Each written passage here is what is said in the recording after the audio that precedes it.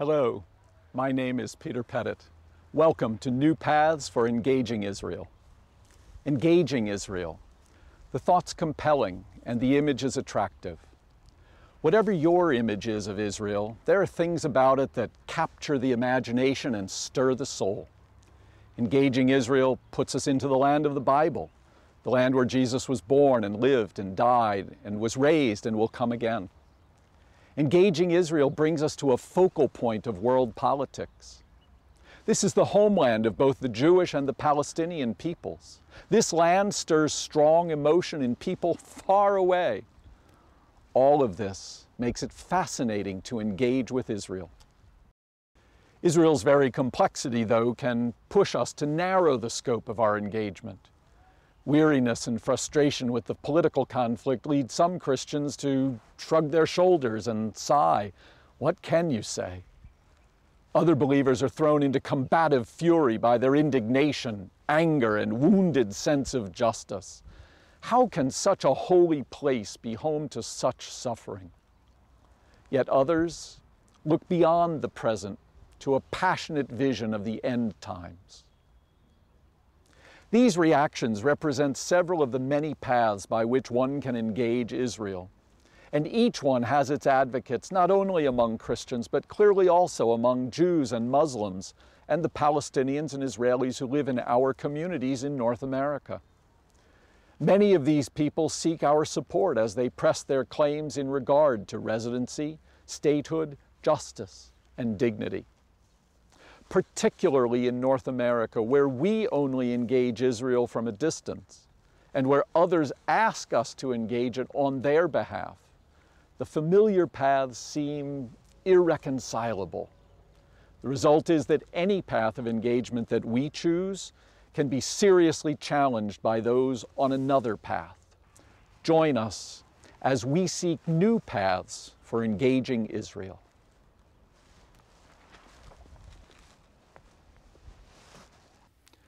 In our study together, we'll examine several of the most familiar paths for engaging Israel. We can't explore every path, but the ones that we do explore here will be some of the most familiar and well-traveled ones of recent times. We'll explore where these paths begin and how they empower us to engage Israel, each in its own way. We'll ask where they begin and see how they lead us toward Israel. We'll also ask about their limitations, the things they bypass and leave out of account, or just the places at which they run out of steam as they try to lead us into an engagement with Israel.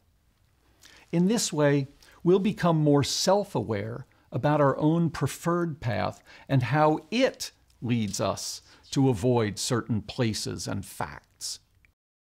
It will empower us to encounter those people and facts more fully. And through the self-awareness and the empowerment, we'll broaden and deepen our understanding. And we'll ask ourselves all along the way what else we need to know to be prepared to take a new path for engaging Israel so that we will not again end in pitched conflict or exhausted frustration or simply awestruck wonder. If that seems like a tall order, we agree. And we think it's worth the effort. So let's see where we'll begin. The first familiar path that we'll follow is one that leads to Jerusalem, the city of peace and the Prince of Peace. It's the path where we come to the land of Jesus, the place that has brought pilgrims since ancient times and that still brings eager world travelers today. It's the land of Jesus. It's the birthplace of the Christian church. It's the place to which Jesus will return. Our second path actually leads away from Israel in a sense because it's a path that follows the Jews into their exile and dispersion after the Romans destroyed their temple in the year 70 of the first century of the Common Era. This is a path on which Christians honestly have hounded Jews mercilessly, violently for centuries. It's one in which Christians have denied Jews any sense of homeland or peoplehood. The third path is the one that Jews themselves carved out in their exile, in their liturgy, in their study, in their building of community. They created a sense of Jerusalem even when it was a distant and impossible dream. This is the path on which Jews longed to return to the nation, in which they prayed to return to the nation, in which they built their peoplehood on study, on worship, and on decent life with one another. The fourth path that we'll follow is the one that was built as Israel did return to the land, because it was not the same land that it had been 2,000-3,000 years before. In the meantime, an Arab, Muslim, and Christian population had grown and expanded, and over the years had developed its own sense of being at home, its own sense of identity and place. Because Israel's return to this land and the Palestinian experience of that return involved multiple wars with Israel, this is a path that has been marked with stark bitterness for many people.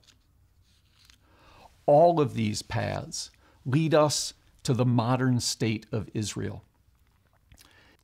This is the path that's charted by the Proclamation of Independence, in which Israel's founders expressed the hopes and aspirations that they had for bringing the Jewish people back to history as a nation.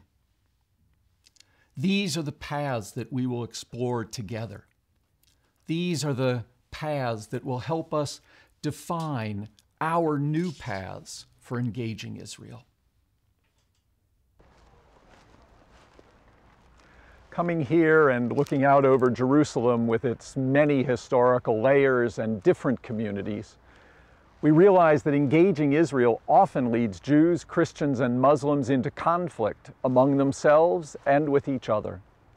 That can arise simply because of traveling different paths and having different companions and experiences.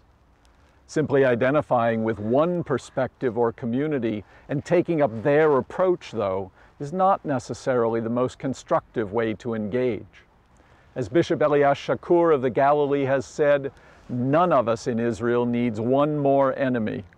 What we all need is one more common friend.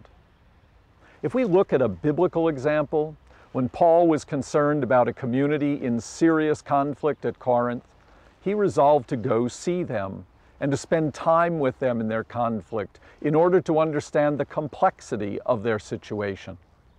I intend to pass through Macedonia, he wrote, and perhaps I'll stay with you or even spend the winter with you, for I do not want to see you now just in passing.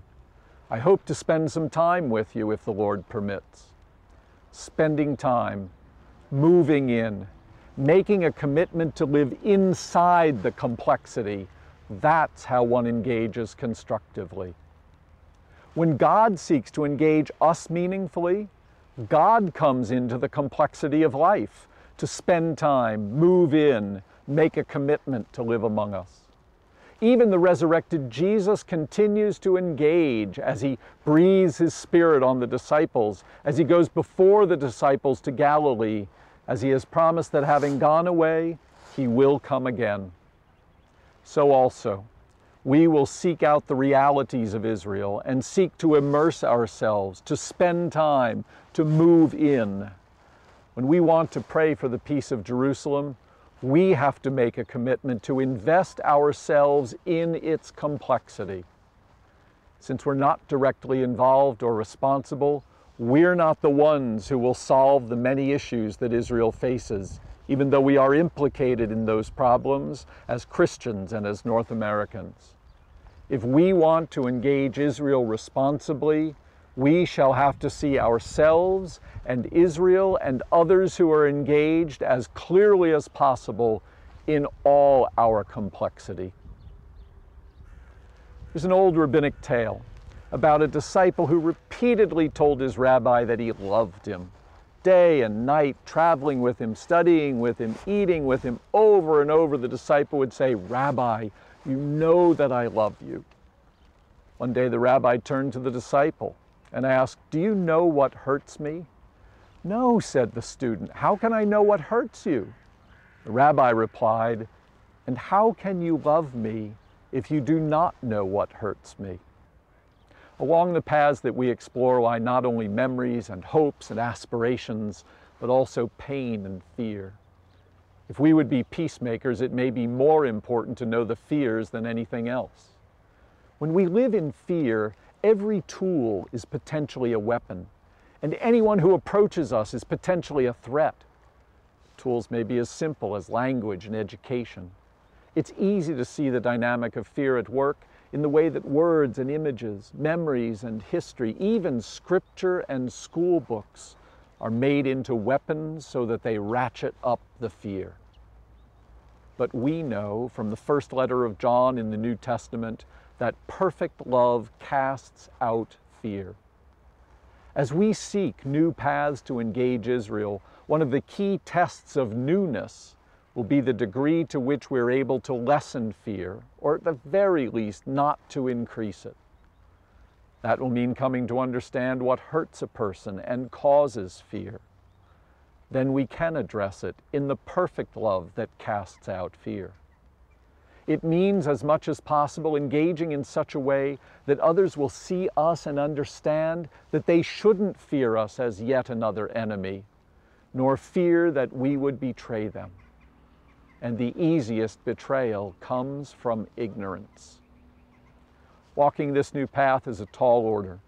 To become an authentic and dependable peacemaker takes time. It takes investment in the situation. But only as we're able to help cast out fear will we be able to engage Israel in all its messy complexity and hope to be a constructive presence. Here's what we'll do together. We will seek to deepen our insight first into the paths that are most familiar but have not yet led to peace. Then together we'll find a new path as companions and partners with all who are part of Israel, praying for fulfillment of the great biblical vision in which God's teaching goes forth from Zion and God's word from Jerusalem to bless all the peoples gathered there and indeed throughout the world. Come and join us as we seek out new paths for engaging Israel. Thank you.